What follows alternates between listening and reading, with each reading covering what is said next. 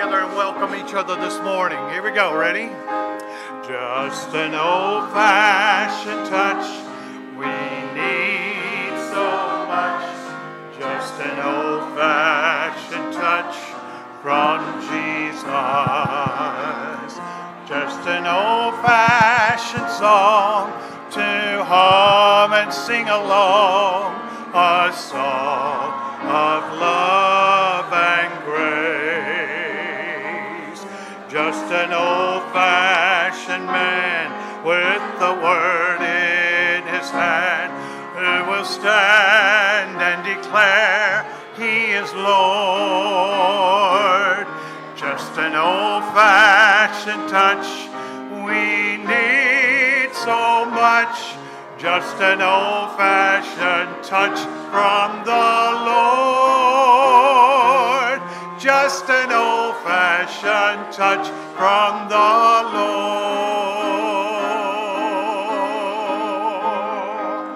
Well, amen. Can we join together and sing that one more time? Let's do it. Just an old-fashioned touch. We need so much. Just an old-fashioned touch from Jesus. Just an old-fashioned song to hum and sing along. A song of love and grace. Just an old-fashioned man with the word in his hand, who will stand and declare he is Lord. Just an old-fashioned touch. We need so much. Just an old-fashioned touch from the Lord. Just an old-fashioned touch from the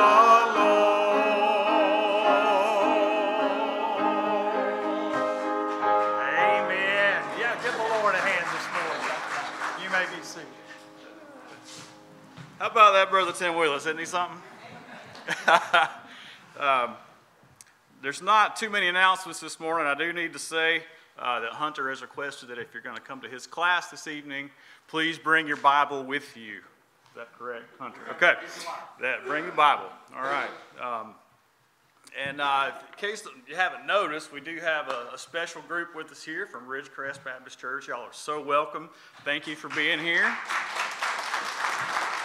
Amen. Amen. And look at this crowd. Our church exploded over the week. It's great. We're going to come into a time of prayer now, and we're going to do something a little different this morning. I'm going to ask that if you feel so led, come down to the altar and pray. Silent prayer. Usually we reserve that for the invitation hymn. And historically, that's the way that it's been done. When I was a kid, I can remember countless times that people would come down to the altar and pray during the invitation hymn. But Brother Tim and Brother Dan and I were talking last week, and our altar is dusty and abandoned. Amen. Because we do not spend enough time here praying to God. He's here. Amen. All we have to do is come to him.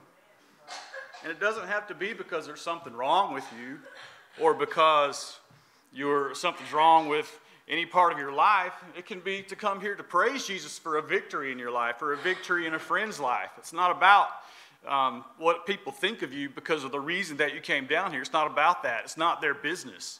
It's between you and God. That's the only two people who have to know why you're here. And so I'm going to definitely ask that, if you feel led, Belinda's going to play. We do have a prayer request, a special request. Miss Jan's brother John is back in the hospital. He has had some setbacks with his multiple myeloma, so we want to definitely say a special prayer for him. But whatever need you have, whatever you need to pray about, if you can't make it here, or if you can't kneel at the altar, feel free to come to the front row and sit.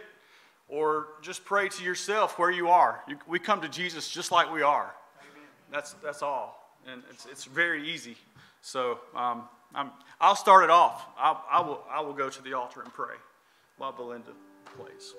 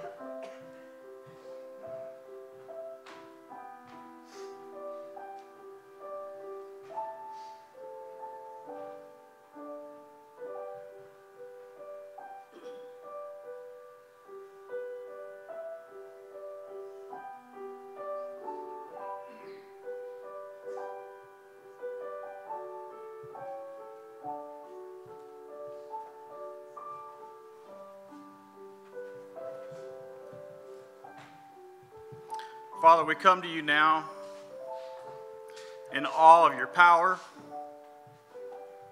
Lord, we come in awe of your presence among us.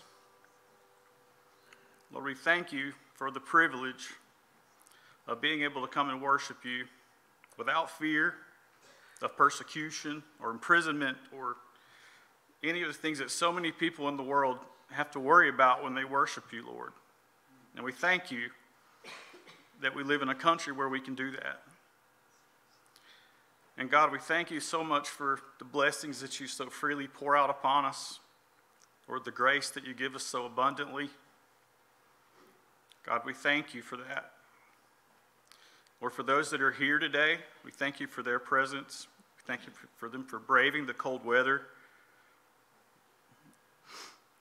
God, we pray that you move mightily today. Be with Brother Danny as he gives our message. Be with our choir as we sing. Be with Brother Tim as he sings. And God, just touch each heart. Make us desperate for you, desperate for your word. And Lord, we pray that you show us what it is that you want us to be in life. God, just help us to follow you. And just know that if we trust you, that you'll do something that only you can do. And God, we thank you again for the chance to be here and to worship and to praise you. And we pray all of this in your mighty and powerful name. Amen. Thank you, Kevin, so much for leading out in prayer. You know, prayer is an active response of worship. You know, the Bible says that we have not because we ask not. And I truly believe that prayer is the answer to a lot of the problems that we're experiencing in this world today. And I pray that through corporate prayer, that each and every one of us would draw closer to each other as we draw closer to the Lord.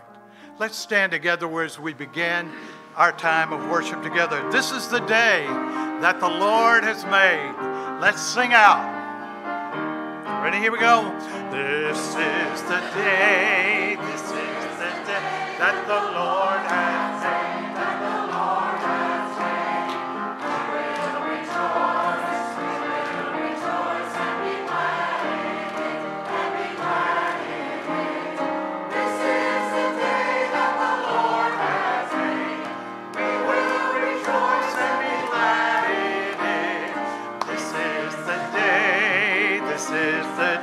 that the Lord, sing that again. Here we go, ready?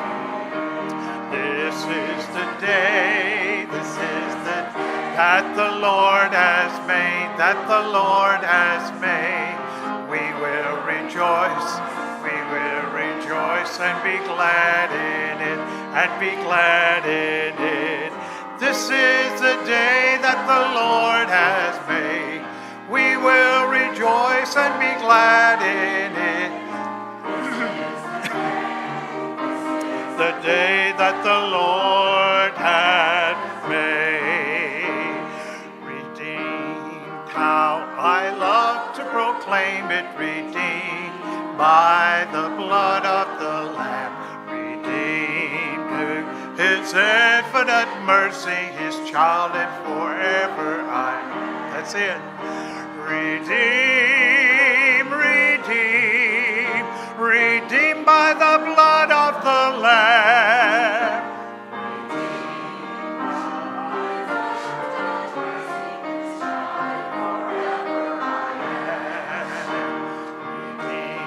And so happy in Jesus, no language my rapture can tell. I know that the light of His presence with me doth continually dwell. Redeemed, redeemed, redeemed by the blood of the Lamb. Redeemed, His infinite mercy, His child, and forever I am. Thank you so much. I think of my blessed Redeemer. I think of Him all the day long. I sing, for I cannot be silent. His love is the theme of my song. I pray that's the way it is with you today. Let's sing that last verse together. Ready?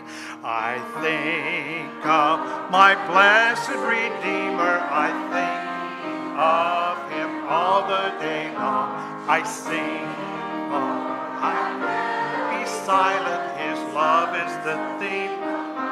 Here we go, ready?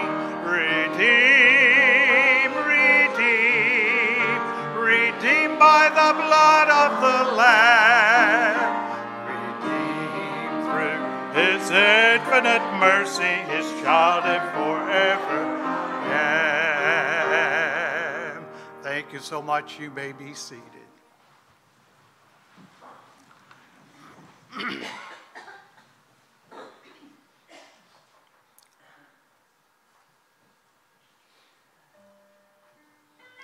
I want to thank my friends and fellow Sunday school members at Ridgecrest Baptist Church for coming and being a part of our worship today. We love and appreciate each and every one of you and ask for your continued prayers and all for us as we allow God to lead us here at Webb. Just the time I feel that I've been caught in the mire of self, and just the time I feel my mind's been bought by worldly wealth. That's when the breeze begins to blow. I know it's the Spirit's call.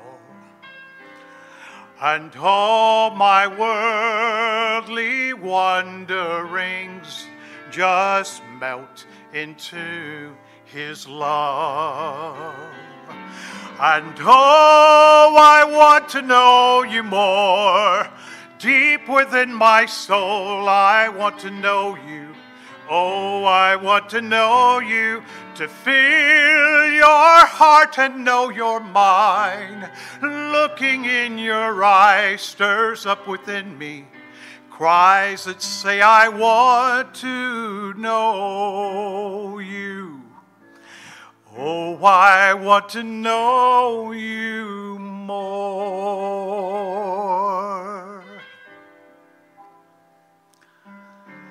When my daily deeds ordinarily lose life and song, my heart begins to bleed sensitivity to him is lost. I've run the race, I've set my own pace, and face a shattered soul. But the gentle arms of Jesus warm my hungering to behold. And oh, I want to know you more. Deep within my soul, I want to know you. Oh, I want to know you, to feel your heart and know your mind. Looking in your eyes stirs up within me cries that say, I want to know you. Oh, I want to know you, and I will give my final breath to know you in your death and resurrection. Oh, I want to know you more. Oh, I want to know you more.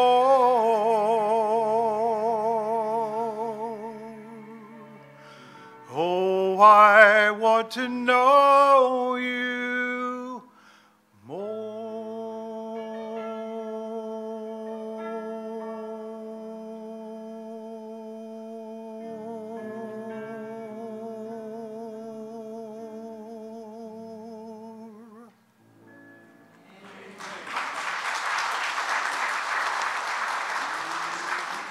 Let's stand together again as we continue on with our time of worship and praise. Oh, how he loves you and me.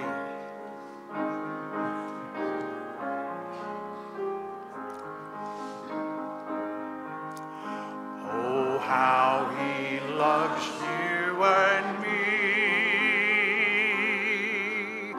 Oh, how he loves you and me. He gave his life, what more could he give?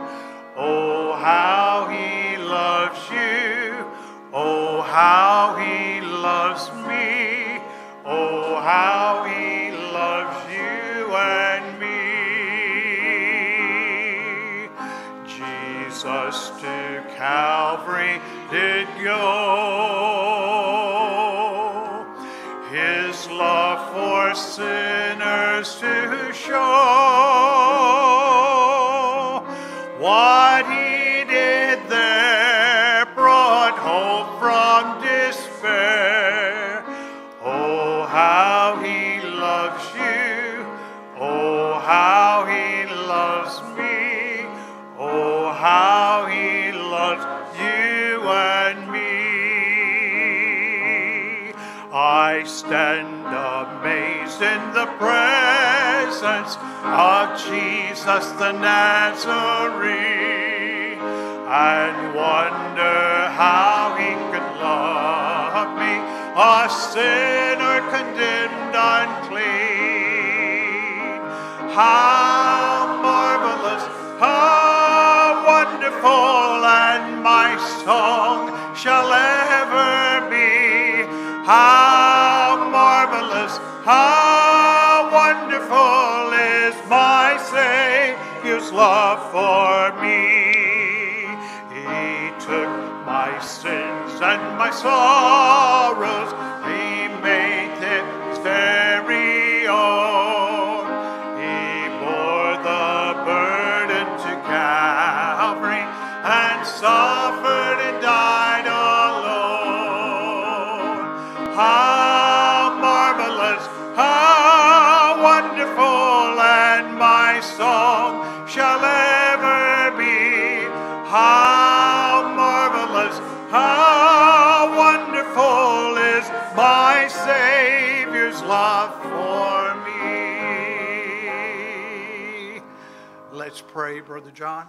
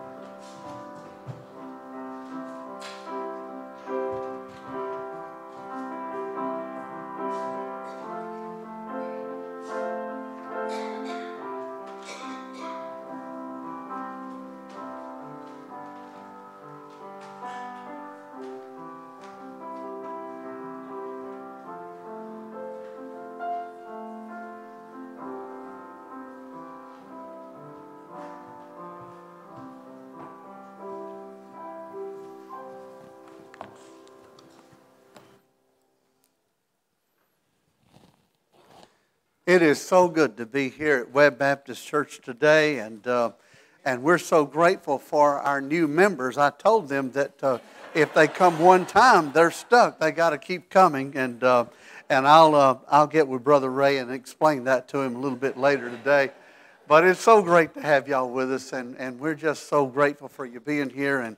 And I just want you to know we love Brother Tim and Wanda and Doris, and we're going to take good care of them. And you're most welcome to come back anytime and worship with us.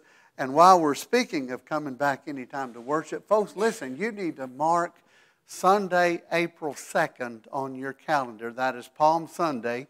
And in the evening, right here at Webb Baptist Church at 4 p.m. Is that right, Brother Tim? We will be having our Easter cantata. And Jan, this is my beautiful Jan on the second pew here. Next to that crazy lady. And so Jan has shared with me the recording of the music. And I'm telling you, it is so worshipful. And Brother Tim, I don't know if you need to have a choir vote on this or not, but I'd like to come sing with y'all. So y'all might want to take a vote first. Make sure about that. But I'll be rehearsing with you this afternoon and beyond. But I love it. It's beautiful music. We all need to come and be a part of this worshipful experience, because that's what it is. It is a service of worship. And Belinda, Jan played the song that you're going to be singing. And man, that is a beautiful song. And I know you'll honor it with your voice unto the Lord. Please take your Bibles with me this morning and turn with me to John chapter 17. And I will begin reading verse 1. Now, while you're turning there, let me make one more promo, and that is this coming Saturday at 5 p.m., our men will be serving fresh, cooked, grilled hamburgers and hot dogs, and we'll be having dinner and a movie night. And so bring your wife, your husband, your girlfriend, your fiance, bring your children, and plan to come and be a part of this very special night. The food's going to be great. And the movie is What If? It's about 13 years old, but it is one of the best Christian movies I've ever heard with Kevin Sorbo. And the message is powerful. And it is so good, I will give an invitation of sorts at the end of the movie. And come and be a part of that. Invite friends to come. We'll have plenty to eat. Is that right, Jamar? We'll have plenty to eat. So invite friends to come. And let's just let this be a wonderful evening. We will have a few offering buckets so you can give an offering. You don't have to take my lead, but what Jan and I usually do when we do this is we'll give an offering equivalent to what it would have cost had we gone out and eaten someplace and went to a movie, which we don't do very often.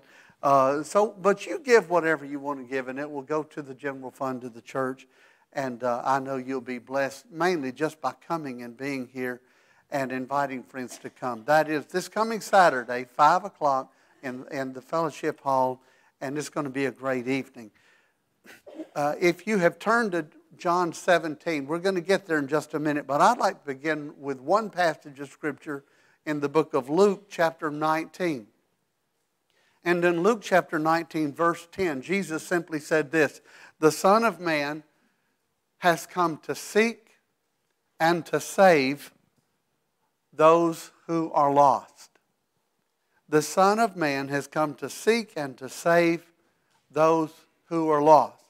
In that one short little verse, folks, he pretty much stated his entire mission for coming here, to seek and to save those who are lost. Now, if you've turned to John 17, let me read verse 1 and continuing for you. Jesus spoke these words, lifted up his eyes to heaven, and said, Father, the hour has come.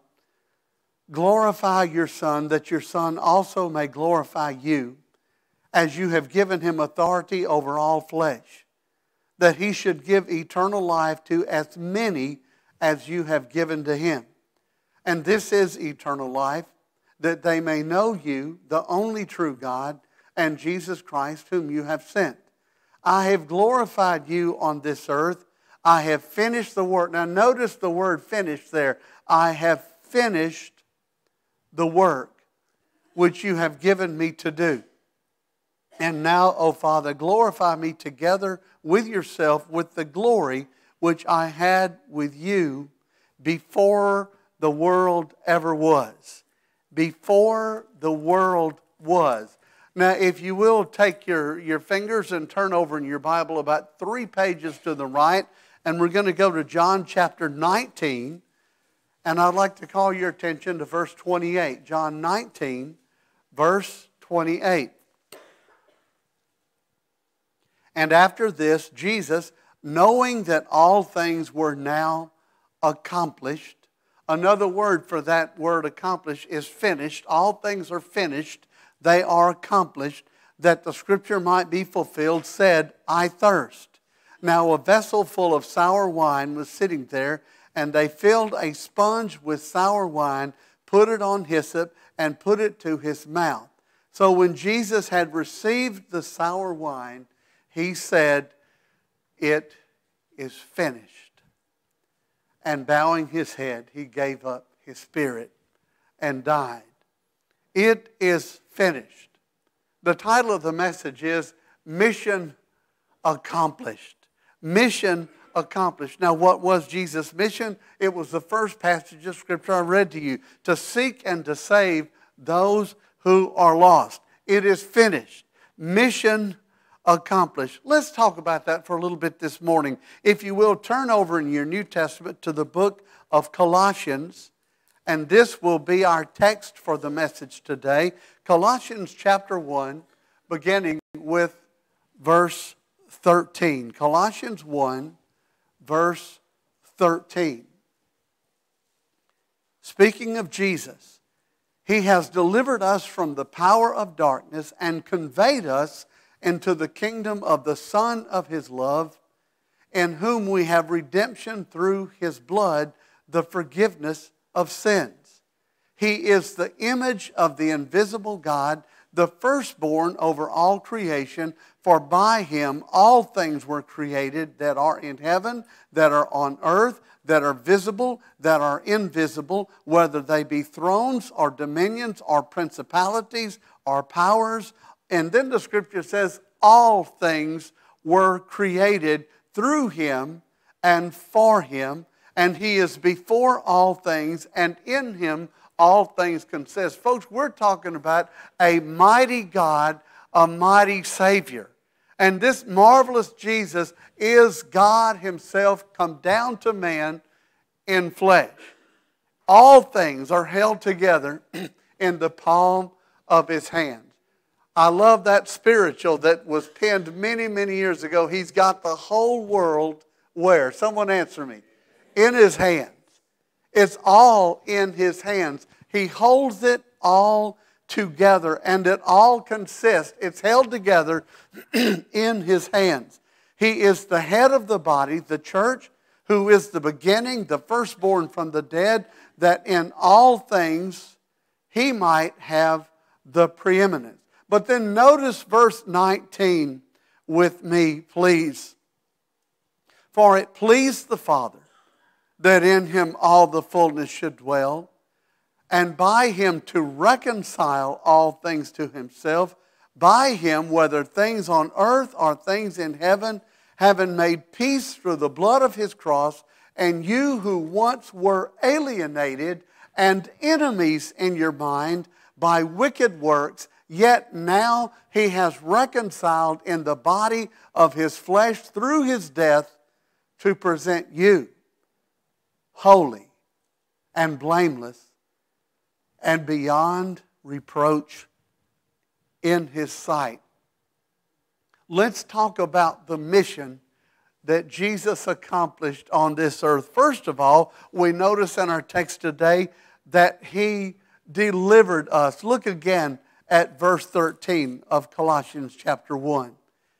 It says He has delivered us from the power of darkness, and then He conveyed us into the kingdom of the Son of His love. He delivered us from the power of darkness. What that tells me is He delivered us from the power of sin.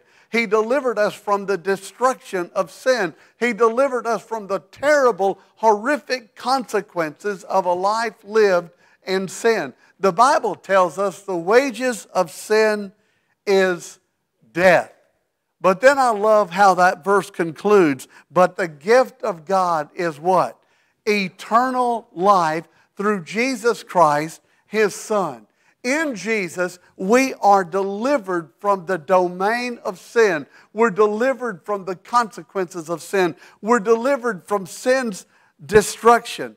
I love what Paul said in 2 Corinthians chapter 5, verse 21. He said, for God made Him, Jesus, who knew no sin, He made Him to become sin, so that we who are sin might become the righteousness of God. Now let that soak in just a few minutes. God made Jesus, who knew no sin, who was perfect and sinless, to become sin. What does that mean? It means that on the cross of Calvary, where He spoke those words, "It is finished," He was so covered with your sins and mine that when you looked at Him, you saw sin hanging there. He became sin. Not with His sins, but with our sins. God made Him, He who knew no sin, to become sin, so that we who, when you look at us, you say, there goes sin. That is walking sin. So that we who are sin might cease to be sin and become the righteousness of God. Oh, folks, will you hear what the Word of God is telling us today?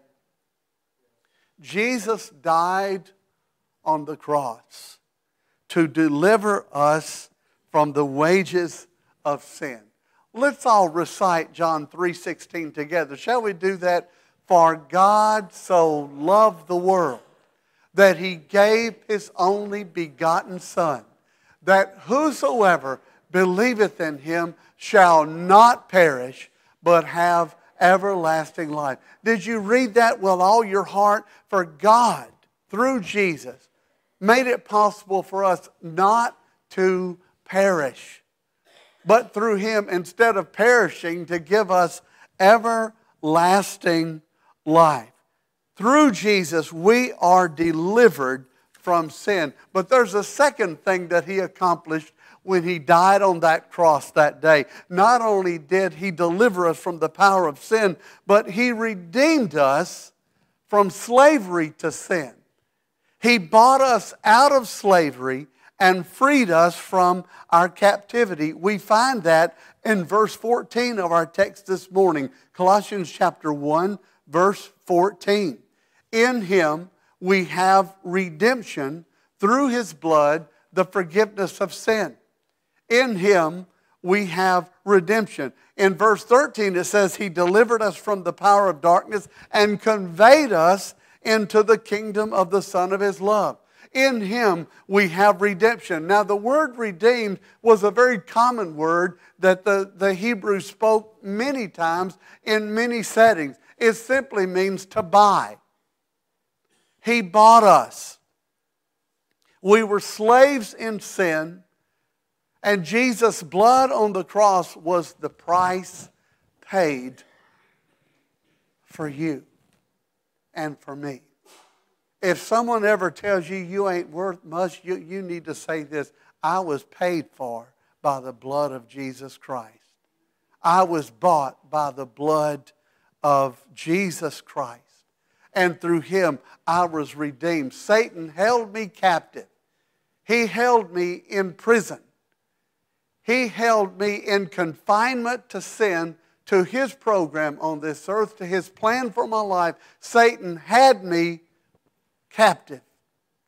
And Jesus' blood bought me free. Jesus redeemed me through His blood. Oh, folks, don't let anyone ever tell you you ain't worth much, because you're worth the very death of Jesus Christ on Calvary's Hill to buy you and me out of slavery and sin. Well, there's a third thing that Jesus accomplished on that cross that day. Not only did He deliver us, not only did He redeem us, but thirdly, He reconciled us. And again, we see this in our text this morning in Colossians chapter 1. Look with me, if you will, at verse 20. And by him, in fact, let's go back to verse 19. For it pleased the Father that in him all the fullness should dwell, and by him to reconcile all things to himself. By him, whether things on earth or things in heaven, having made peace. Listen to this. Having made peace through the blood of the cross. Not only did his blood pay the payment to set me free, but his blood reconciled me back to God. The Bible tells us that when we were in sin, we were enemies of God. If you're in Colossians, if you wish to turn back a few pages to the left, you'll end up in Ephesians, but don't turn too many pages, and go to Ephesians chapter 2, verse 12. That at that time you were without Christ, being aliens from the commonwealth of Israel and strangers from the covenants of the promise. Now listen to this. Having no hope. That was your condition. That was my condition before Jesus saved me. Having no hope. No hope. And without God in this world. I love what Paul said in Romans chapter 5. For when we were enemies, verse 10 of Romans 5, when we were enemies, we were reconciled to God through the death of his Son. No hope. Enemies of God. That was our condition before Christ came into our hearts, before we received Jesus as our Savior. Hopeless. Enemies of God. There may be someone here this very morning who has never opened up your heart and asked Jesus to come into you and save you and forgive you. And I've got some wonderful news for you today. You can do it now. Jesus died on the cross for your sins for all time. And yes, you can this very morning pray a simple childlike prayer and say, Jesus, come into my heart. Forgive me of all my sin. Give me the everlasting life that you died to make possible for me to enjoy. And he will come into your heart right now, this very minute. He died to reconcile us, we who were enemies, to bring us back to God. I love what John says about it in his gospel. John chapter 1 and verse 10. What a marvelous message John gives us about the power of God through Christ to redeem us. Because in John 1:10 he says he was in the world. The world was made through him. We read that in Colossians, didn't we? The world was made through him, but the world did not know him. To put it another way, the world did not recognize him. To put it another way, the world did not receive him. The world rejected him. And then in verse 11, John makes that plain. He said he came to his own people, but his own people rejected him. They did not receive him. But notice with me verse 12 of John chapter 1. But as many, I love this, as many as received him, he gave the right. One translation says he gave the power to become the children of God. To those who believe in his name. These are the ones who were born not of blood, nor the will of the flesh, nor even of the will of man, but they are born of God. Oh, will you see what Jesus did on Calvary's cross? He reconciled us to God. We were enemies of God, and yet through the blood of Jesus Christ, he comes to us and he says, I welcome you into the family. And through the blood of Christ, we can be transformed from enemies of God to God's dear children. Is that not an amazing feat to accomplish on that cross? It is finished.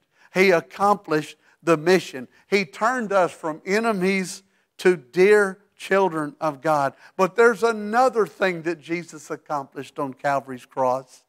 And we find it in Ephesians again. We were in Ephesians. Turn back to Ephesians chapter 2 one more time.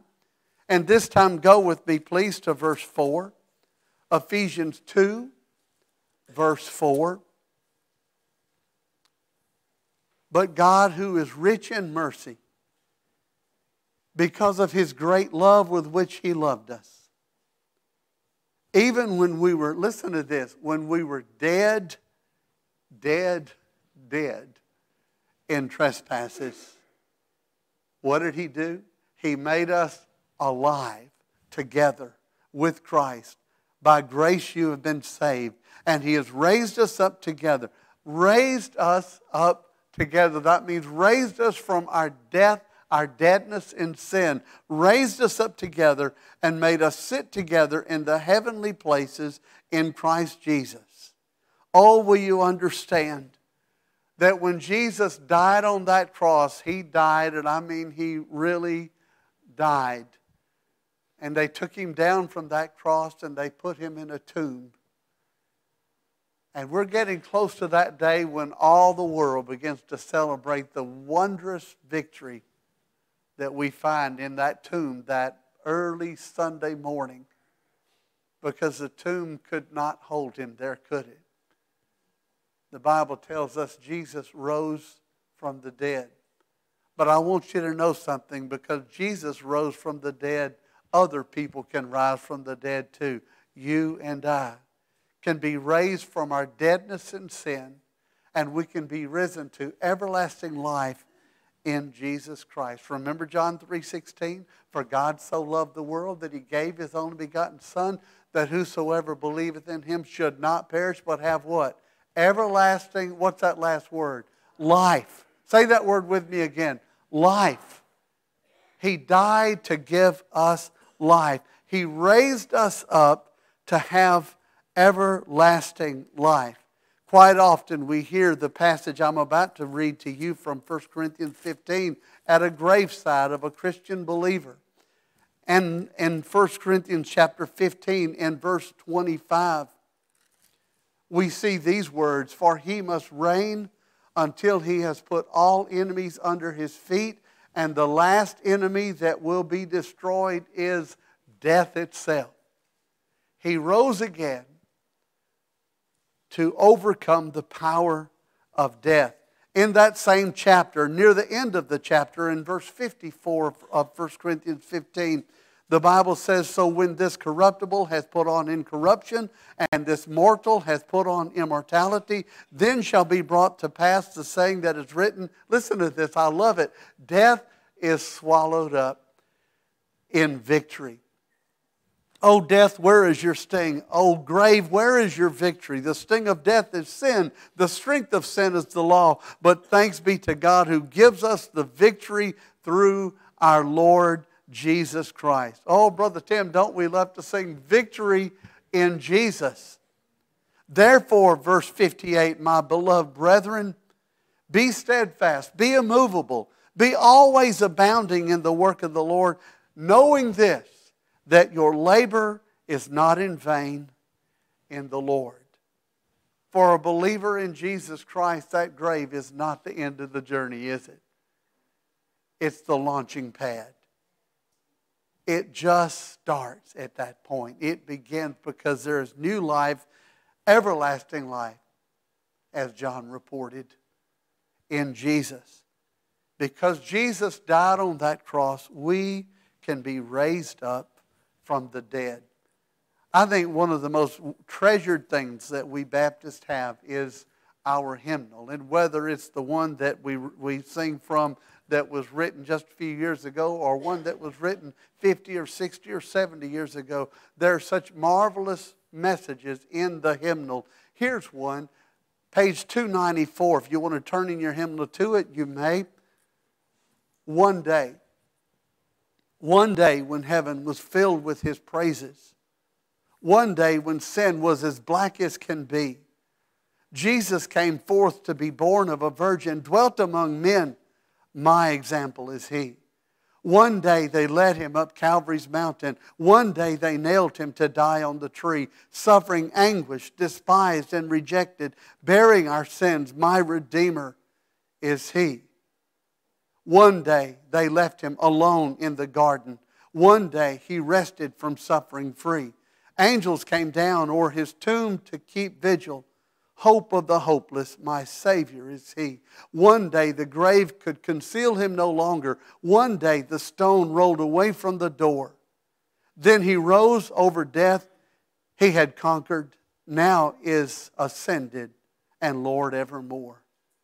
One day the trumpet will sound for His coming. One day the skies with His glories will shine. Wonderful day, my beloved ones bringing. Glorious Savior, this Jesus is mine. Living, He loved me.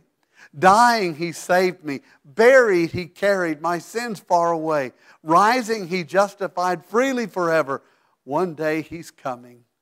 Oh, glorious day. And then I think we all will sing this song sometime around Easter, number 321. When I survey the wondrous cross on which the Prince of Glory died, my richest gain I count but loss, and pour contempt on all my pride.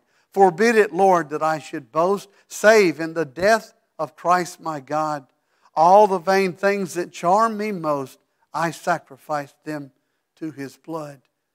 See, from His head, His hands, His feet, sorrow and love flow mingled down. Did e'er such love and sorrow meet, or thorns compose so rich a crown? But oh, this hymn would be incomplete if we didn't read this final stanza. Were the whole realm of nature mine, that were a present far too small. Love so amazing, so divine.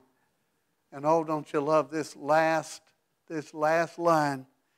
Demands my soul, my life, my all. As we come to the time of the invitation this morning, I wish to make this appeal to you today. And that is, will you understand that when Jesus died on that cross, listen to me, He died for you. He died for me. And there is not a sin that you have ever committed or ever will commit that is beyond the ability of the blood that Jesus shed on that cross to wash you clean, to make you whiter than snow and perfectly sinless. I invite you today, if you've never really been sure of whether or not you have opened up your heart and let Jesus come in, that you'll make it sure today. That you will nail it down today and say, today I know that I know that I know that I opened up my heart and I let Jesus come into my heart. Jesus said it this way. You cannot improve on how He said it. He said, behold, I stand at the door and I knock. And if any man hears my voice and opens the door, I will come in. I will come in. There may be someone here today who senses that knocking of Jesus on your heart's door. And you say, now, Brother Danny, I've been a church member for many years, and that's wonderful. But if you have never let Jesus come into your heart, then you need to do it today. You need to do it now.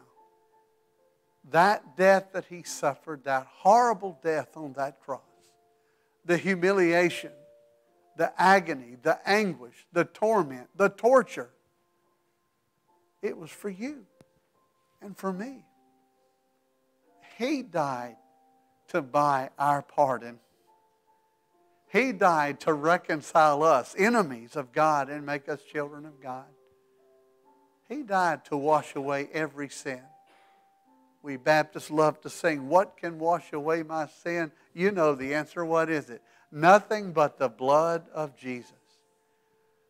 Oh, will you invite Him into your heart today? I've got an idea that most of the folks here in this room today are believers in Jesus Christ. So what would the invitation be to you? I would say begin to treasure and cherish and value that price He paid for you more now than ever before. See that death on the cross as an expression of total divine love for you. And there's only one answer we can give to God, and that's that last line of that last hymn I read. It demands my soul, my life, my all. Would you say, Lord Jesus, today more than any other day, I surrender completely. Have your way in me. do as you please to do in my life so I can somehow, with the remainder of my days, express my appreciation for what you did for me on Calvary's cross. When he uttered those 3 words, "It is finished," he meant every word of it. Mission accomplished. And that is for you and for me. I'm going to ask you, if you would, to stand to your feet at this time, and Brother Tim will come and lead us in this hymn of invitation. What is your response to this message today? If it's anything less than total surrender, then you're missing the point. Say yes to God with everything. Surrender to Him today. As we sing, would you...